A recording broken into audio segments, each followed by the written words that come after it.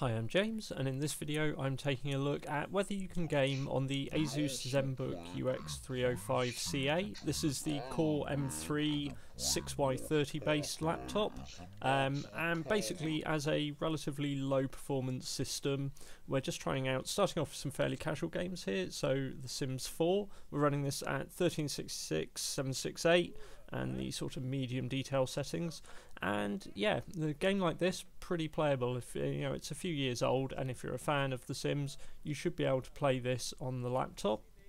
Moving on to other casual titles, we have Rocket League here at 720p and the performance presets, and again, okay, frame rates on this not perfect. We are dipping down in sort of the 40s and 50s, but the game again still fairly playable. So if you've got one of these laptops, you want to play some Rocket League, you shouldn't really have any major issues with it.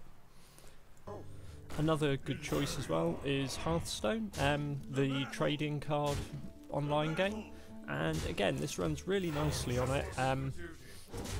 It's not a complex game. The fact frame rates aren't 60 frames per second really doesn't matter for a turn-based card game, so a really good option for a system such as this, so long as you have internet connectivity while you're out and about. The ever popular Minecraft also runs reasonably well, and frame rates I found were quite variable in the original sort of Java version of the game. So you can see here it varies between sort of 45 and 20 odd frames per second, which isn't ideal, but again playable, and you could try mods such as Optifine to help try and improve performance with this. Having the 8 gigs of RAM does help, and the fact it's 64-bit OS, so it's better than sort of your Bay Trail or Cherry Trail based Atom netbooks.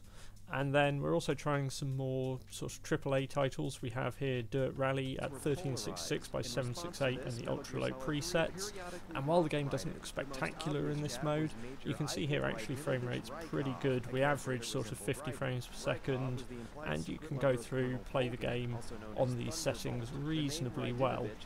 There are a few minor rendering issues, but for the most part they don't really affect gameplay. It's mostly just reflections on the bonnet which are causing problems in this title.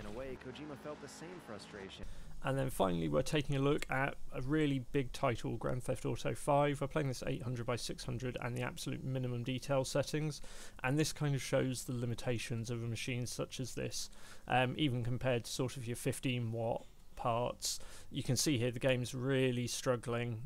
It looks pretty poor, and also it's clearly struggling with sort of texture loading and everything else, so you get bits of the world vanish.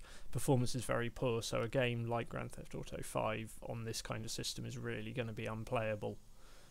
But anyway, I hope it gives you a bit of an idea of the kinds of titles that it's suitable for playing on a machine such as this with the Core M3 chip.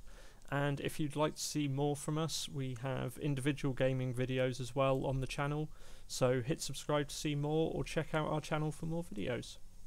Thanks for watching.